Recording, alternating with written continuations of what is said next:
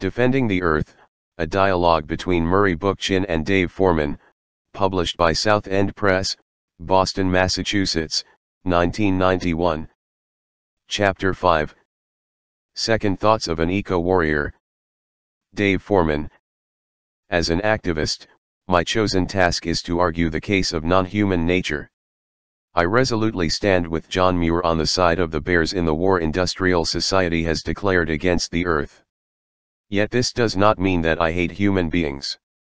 It does not follow that I am unmoved by human suffering, economic injustice, imperialism, or abuses of human rights. While it is true that I don't identify myself as a leftist, for all the reasons I have mentioned, I do agree with much of the libertarian, democratic left on a large number of social concerns. I certainly recognize the need for increasing the connections between the left's social concerns and my heartfelt and long-time ecological concerns. I have learned much from Murray Bookchin's criticisms and I acknowledge failings on my part in the past. I have often left unstated, and sometimes unexamined, the social components of problems like overpopulation, poverty, and famine while trying to discuss their biological nature. I have also not always made it clear that I abhor the human misery involved in such problems. I have been insensitive, albeit unintentionally, and for that I humbly apologize. Let me give just two examples. In 1986, Professor Bill Duvall, co-author of Deep Ecology, interviewed me for the Australian magazine Simple Living. In that interview I made two statements I now regret, one on famine in Ethiopia and the other on Latin American immigration to the United States. For the first example I said, as part of a much longer discussion of famine and overpopulation, that the worst thing we could do in Ethiopia is to give aid. The best thing would be to just let nature seek its own balance, to let the people there just starve. The alternative is that you go in and save these half-dead children who never will live a whole life. Their development will be stunted. And what's going to happen in 10 years' time is that twice as many people will suffer and die. On the question of immigration, I commented that letting the USA be an overflow valve for problems in Latin America is not solving a thing. It's just putting more pressure on the resources we have in the USA.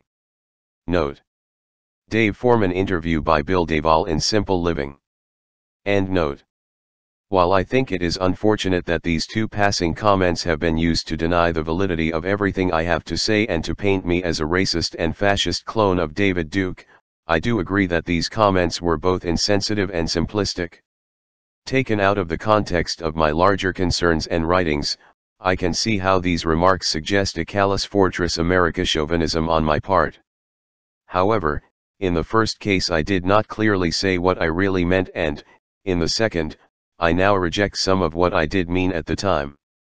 Indeed, after listening carefully to the criticism I've received, I have rethought and modified my opinion on illegal immigration.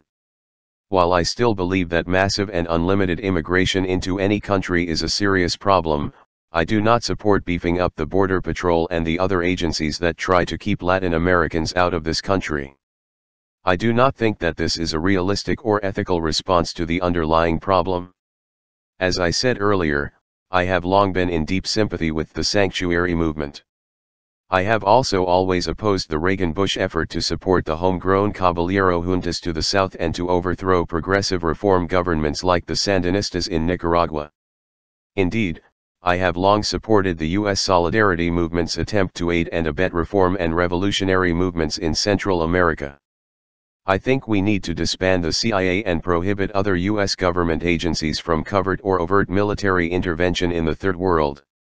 I am convinced that there will be no land reform, no democracy, and no end to repression and death squads without the Latin American middle class, rural campesinos, and urban intellectuals uniting in disgust and effecting true reform through revolutions such as that which toppled Somoza in Nicaragua.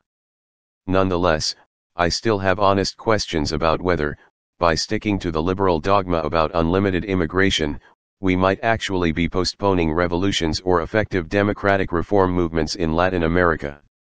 This is one of the potential costs of having our nation serve as an overflow valve for Latin America's unruly, angry, economically dispossessed, and politically active citizens, to say nothing of the ecological impact. While Ed Abiy's proposal to send every illegal refugee that is caught home with a rifle and 1,000 rounds of ammunition may be considered flippant and impractical, its underlying spirit has some merit that liberals and far too many leftists ignore. So while I apologize for how my views on illegal immigration may have been stated in the Simple Living interview, I cannot rid myself of my nagging questions about unlimited immigration. Despite all my sympathies and affections for the oppressed people of Mexico and Central America, despite my distaste for artificial national borders, despite my antipathy for the Border Patrol, I cannot convince myself that unlimited immigration from Latin America, or from anywhere else for that matter, will fundamentally solve problems either here or there. A little troll in the back of my brain keeps whispering nagging questions. Who is really being helped by unlimited immigration? Is it sustainable? Does it actually exacerbate social and ecological problems here and in Latin America? What are effective and humane solutions for the real and underlying problems in this tragic situation? Similarly, I have serious doubts and nagging questions about conventional humanitarian foreign aid responses to the increasing problem of famine in the Third World. That is what I was trying to get at in my comments on famine in Ethiopia. In my oft-quoted remark about famine in Ethiopia, however, I failed to clearly make this point. Indeed, I implied through my sloppy, off-the-cuff remark that famine was purely a biological question of too many people and too few resources, completely unrelated to social organization, economic exploitation, or international relations. I also implied that the best possible social response was for us to do nothing, offer no assistance of any kind, and to just let the hungry starve. I very much regret the way I phrased these comments. Standing by themselves, out of context, they sound truly cold-hearted. The point I was trying to make, and which I think is made when the rest of the interview is taken into account, is that oftentimes a feel-good humanitarian response from the United States or Western Europe may not have the result we hope and may even have the opposite result. The problem of famine has a number of important causes which can and should be addressed by insightful, creative actions on the part of social movements in the United States and by the rest of the First World. There is undoubtedly a positive role that we can play, even though the answers are not often clear to me and the problem is very complex and entrenched. I still have honest questions about the much admired relief effort during the Ethiopian famine of the mid-1980s. I think these questions desperately need to be explored. Did shipping food to Ethiopia actually alleviate suffering? Does such aid, at its best, ever do more than stave off abject starvation for a short time, while leaving the underlying problems untouched? What is the lot of those poor wretches kept alive by the food shipments in 1985 to 86? Did most survive with their bodies and minds intact, or are they permanently disabled or handicapped? If the latter, will these unfortunates be an impossible burden preventing Ethiopia from dealing with its problems? These are terrible and hard questions, I know, but I think we have to at least consider them, given that another famine lurks on the horizon of that increasingly desert-like land. We need to carefully analyze the on-the-ground results of this very sincere and sometimes heroic relief effort.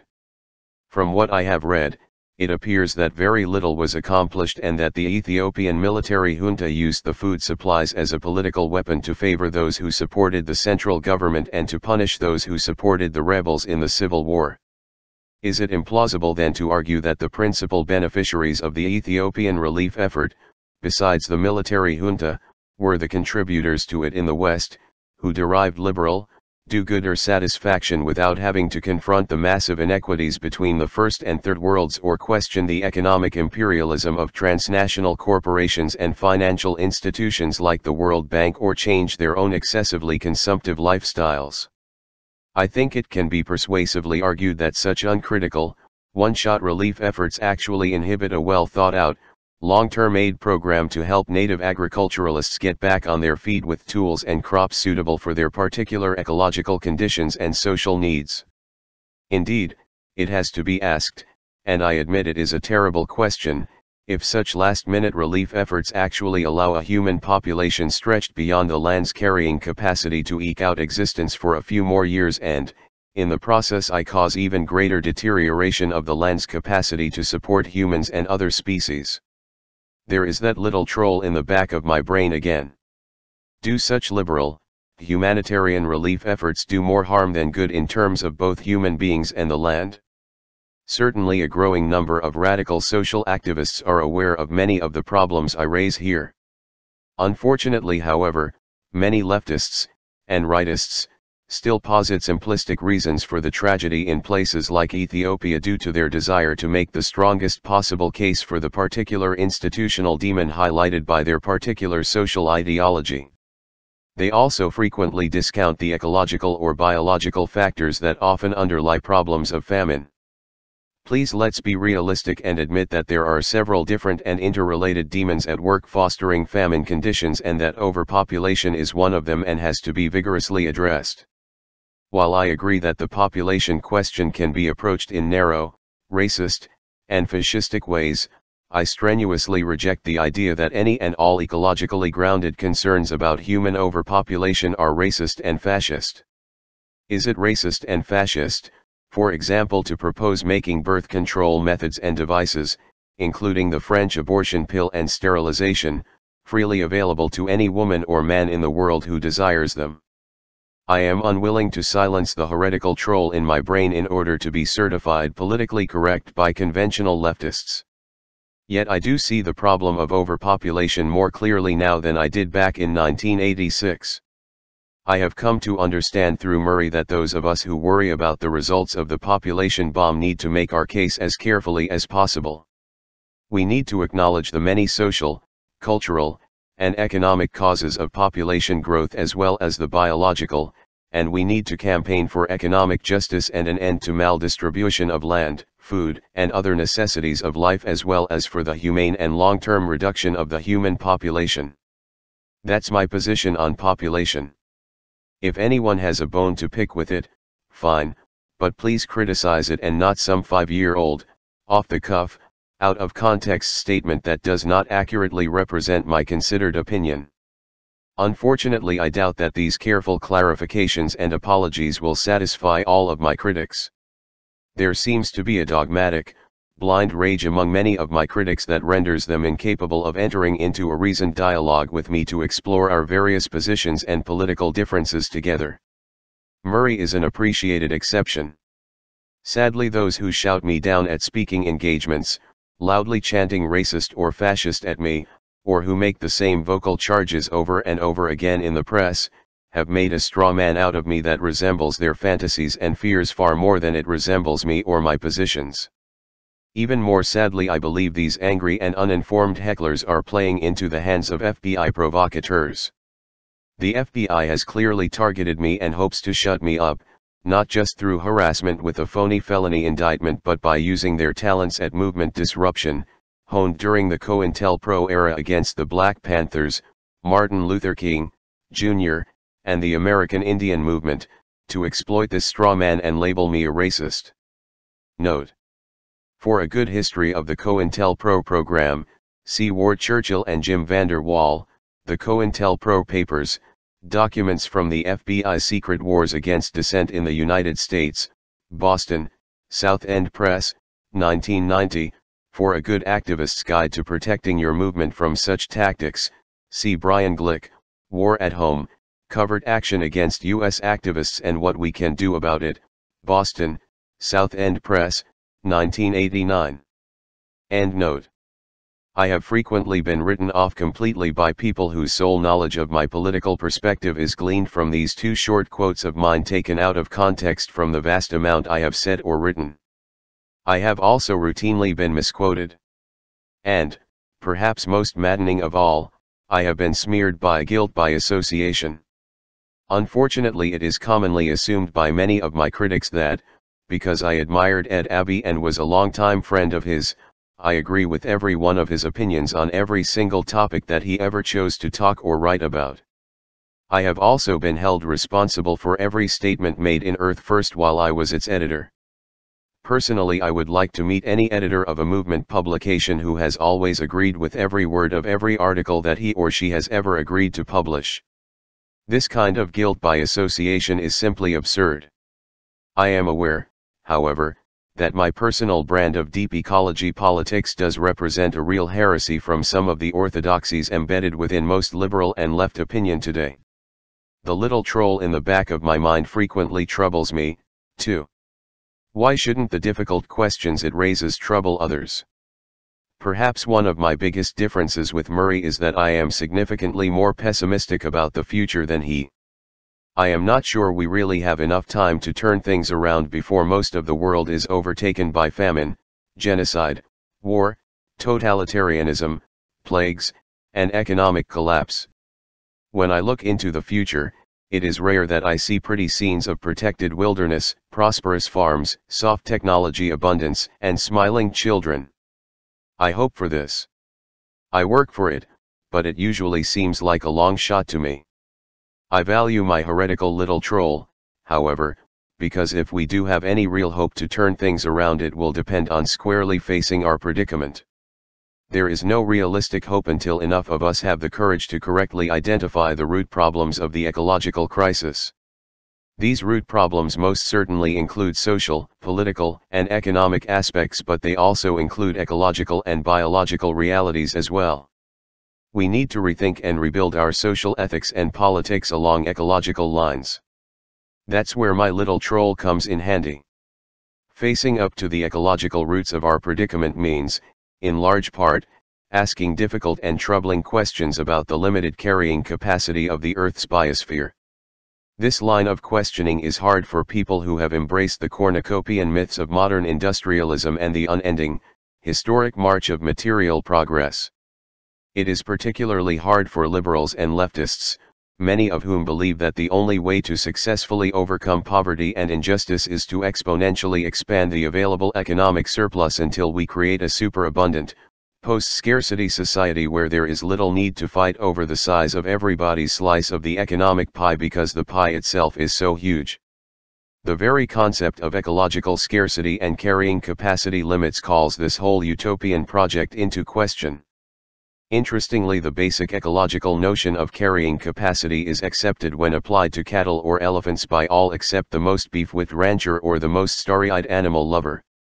Yet, we are loath to admit that we humans are animals, too, and that carrying capacity thus applies to us in some very real ways.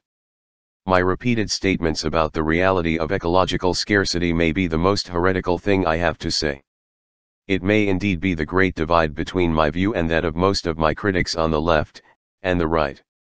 Any such suggestion is immediately called Malthusian and dismissed as long discredited, pseudoscientific hogwash at best, and racist and imperialist propaganda at worst.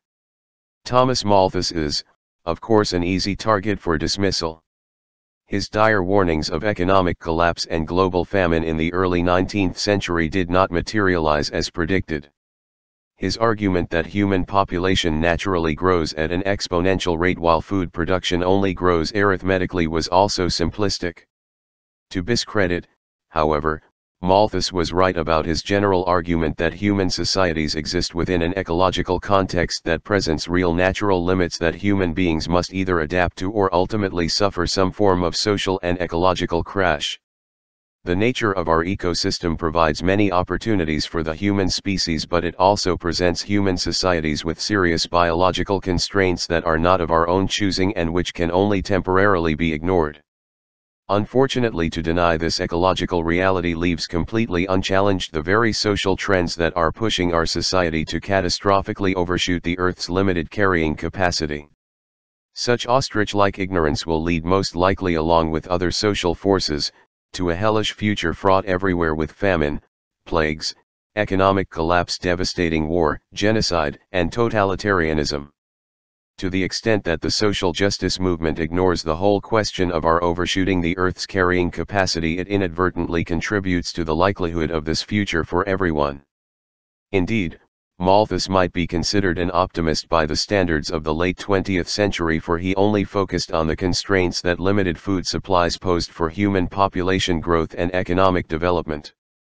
As ecologically minded political scientist William Ophuls points out, quote, "Instead of simple Malthusian overpopulation and famine, We must now also worry about shortages of the vast array of energy and mineral resources necessary to keep the engines of industrial production running, about pollution and other limits of tolerance in natural systems, about such physical constraints as the laws of thermodynamics, about complex problems of planning and administration, and about a host of other factors Malthus never dreamed of. End quote. Note. William Ophuls, Ecology and the Politics of Scarcity, San Francisco, W.H. Freeman, 1977, 9. End note. I strongly recommend that every environmental and social justice activist read and grapple with William Catton's Overshoot, The Ecological Basis of Revolutionary Change. In his book, Catton provides the best and most informed discussion yet published on the relationship of carrying capacity to human societies. He restates Malthus' dictum in ecological terms as, quote, the biotic potential of any species exceeds the carrying capacity of its habitat. End quote. Note.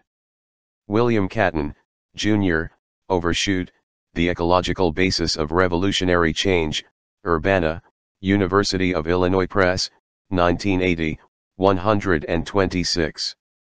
End note. Human beings are included here just as are elephants or lemmings. This book might well change how you think about the world. I agree with Native American scholar Vine Deloria, Jr., who, on the back cover of Catton's book, describes it as one of the most important books I have read in my lifetime. By itself, however, Catton's instrumental evaluation of how to live successfully within the carrying capacity limits of the biosphere is not sufficient. There are several possible ways of life that do not, on a global level, overshoot the Earth's carrying capacity. Some of these ways are moral and benefit the entire community and others do not. A barely sustainable resource fascism is more than a speculative possibility for the future. It may well be the path of least resistance. We thus need a strong ethical foundation in order to choose what kind of ecologically sustainable society we should work toward. We need, ultimately, to get clear on more than just the ecological carrying capacity constraints on our behavior. We also need to explore the ethical limitations we should adopt, in Aldo Leopold's words, on our freedom of action in the struggle for existence. Note. Aldo Leopold, A Sand County Almanac, New York, Oxford University Press, 1949, 202. End note. The libertarian left has some very good things to say about the ethical limitations on our behavior when it comes to the social relationships between members of the human community. Humanist social ethics foster a vision of society that is equitable, democratic, and respectful to all members of the human community. I myself subscribe to much of this ethical vision as far as it goes. However, it is very limited.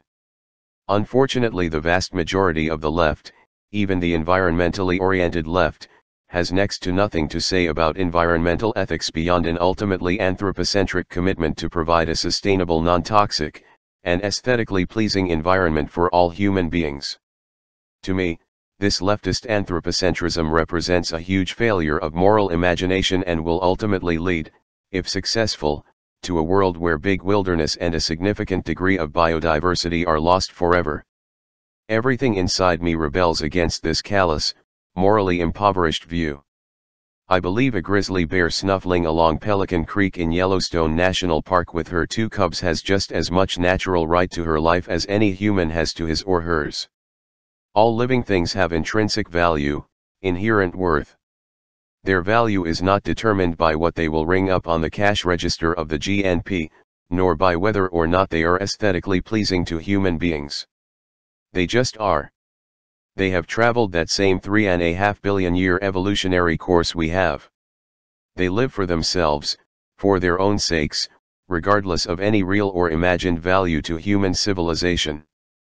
They should never be considered mere means to our ends, for they are, like us, also ends in themselves. If I were to suggest only one book for people to read on environmental ethics, it would be Aldo Leopold's A Sand County Almanac. Aldo Leopold perhaps thought harder about nature and our relationship to it than anyone else in 20th century America.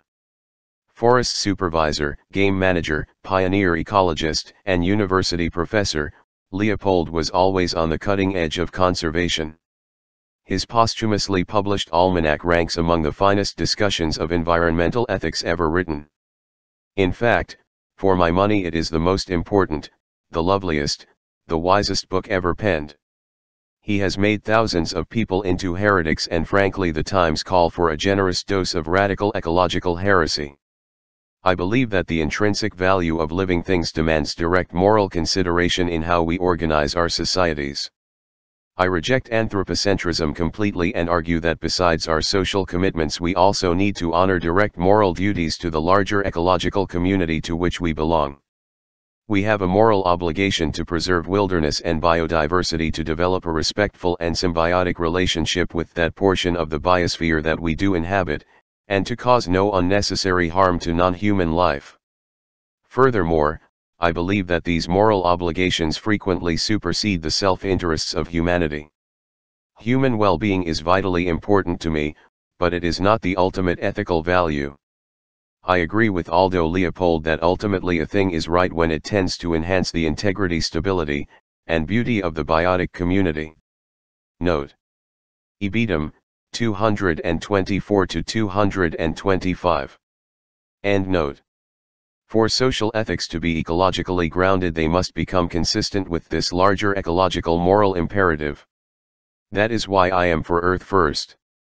Such an ecological sensibility is surely radical, but it is far from new. It has been, in one form or another, a common feature of the philosophical outlook of most primal peoples throughout history. It has, however, just begun to gain significant ground among citizens of the industrialized nations. For many it is a shocking departure from what they were brought up to believe. Right now, the whole field of environmental ethics is exploding as more and more people try to flesh out an almost intuitive non-anthropocentric orientation into a well-reasoned, usable ethic to guide human interaction with the rest of the natural world. I dub my tentative attempts biocentrism. Others like Warwick Fox describe their approach as ecocentrism. Murray Bookchin describes his approach as the ethics of complementarity. There is, of course, much overlap between these various non-anthropocentric perspectives. There are also some serious disagreements about what constitutes a morally appropriate relationship between humanity and the rest of the natural world that deserve further discussion. Indeed, there are significant differences even among those who call themselves biocentrics. Philosopher Paul Taylor, for example, has written an elaborate treatise on the biocentric outlook on nature, and, while I appreciate his effort, I take exception to much of his approach.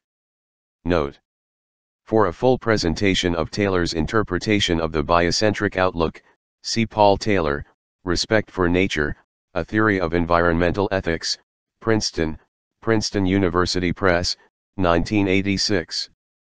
End note. Biocentrism is hardly a monolithic perspective. Clearly the search for Earth wisdom has just begun for most of us. Arne Ness has noted that there are three fairly distinct tendencies within the deep, long-range, ecology movement: the naturals, the spirituals, and the socials. Note: Arne Ness, Finding Common Ground, 9. End note. I am by temperament a natural. My primary concern is conservation biology and the defense of the wild. However, politically I have been drawn over time into an increasing appreciation of the socials, who focus primarily on fundamentally reconstructing human society along socially and ecologically non-hierarchical lines. Such an approach is surely needed if we are to resolve the overarching ecological crisis which is shaking our planet. On my best days, I seek a creative synthesis of all of these approaches into an integrated and coherent perspective which can guide our movement even as radical ecology activists continue to specialize in their particular areas of interest. That is why I am proud to have taken part in this dialogue with Murray Bookchin, one of the pioneers of social ecology. My fear, however, is that this synthesis will not ultimately take firm root, and that one of these three tendencies will simply become so dominant that the vital contributions of the other perspectives will be minimized or lost. This concerns me because I believe it would weaken the larger movement even more than our current fractured condition, where all of the limited approaches are at least alive and well. I thus think that the most responsible stance for anyone in any of these tendencies is to assume that their approach is both valid and limited.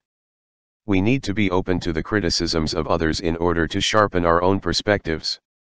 We also need to be willing to sharpen the perspective of other wings of the movement through adding our own constructive criticisms to the ongoing dialogue and debate.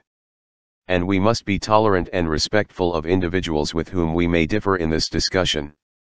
How can we create a human society that is tolerant and respectful of individuals if we cannot create a movement in which we are tolerant and respectful of individuals with whom we disagree? My biggest worry about the limited perspective of a socially oriented ecology is that it can all too easily become overwhelmingly social and insufficiently ecological. I see this tendency among many social ecologists when they argue that we should work to reharmonize humanity with nature by reharmonizing the social relationships between human and human. Note: Principles of Social Ecology from the Institute for Social Ecology's 1991 Summer Program Catalog. End note. This strategic axiom appears to emphasize the traditional social concerns of the libertarian left over direct day-to-day struggles to defend wilderness, foster an ecological sensibility, or reconstruct our society's interaction with the rest of the natural world here and now. The view here seems to be that, once the social relationships between human beings are all resolved, an ecological sensibility will automatically flower, and appropriate ecological changes in our society's relationship to nature will be made. Certainly not all social ecologists are under this illusion that our ecological problems can all wait to be resolved until after a libertarian, democratic social revolution is successful. Many, if not most, clearly realize that we don't have this luxury even if we want it. To his credit, Murray has explicitly and repeatedly expressed the need for organizing around both social and ecological questions in the here and now. Yet the way this social ecology slogan is formulated and frequently repeated by a variety of social ecology groups does suggest a subtle tendency among many socially oriented ecologists to devalue the validity of the important, though admittedly limited, activities of the naturals. Indeed, I suspect it represents a holdover from the anthropocentric perspective that is still so common among leftists and social justice activists. Ironically, such a tendency can even be seen today within Earth First, once a stronghold of non-anthropocentric naturals. I have become increasingly uncomfortable with the influx of new people into Earth First who seem more adapted to a traditional social and economic justice worldview than to a radical ecological one. These new activists seem to be drawn to the organization primarily because of its media exposure and our reputation for confrontational, kick-ass direct action. Frankly, I worry that rather than reflecting a process of creative synthesis, this evolution represents a subtle but increasing disregard for the valid insights of the early naturals who originally built Earth First. Mind you, these differences between the old and new guard in Earth First are, for the most part, honest differences between decent people who respect one another. Furthermore, I feel that much vital and important work remains to be done by the most recent incarnation of Earth First. Yet, given my perspective as an uncompromising, wilderness-loving natural, I feel the need to work within a new organization explicitly committed to biocentrism and doggedly focused on ecological wilderness identification, preservation, and restoration. For this reason, I've left Earth First and begun to explore with others the possibilities of starting a new organization along these lines. Hopefully this new organization will complement the work of the many and varied groups in the conservation movement as well as provide a continuing clear voice for the naturals within the larger radical ecology movement as we all labor together to find a common, integrated perspective that overcomes the limitations of each radical ecological tendency while maintaining the vital insights of each.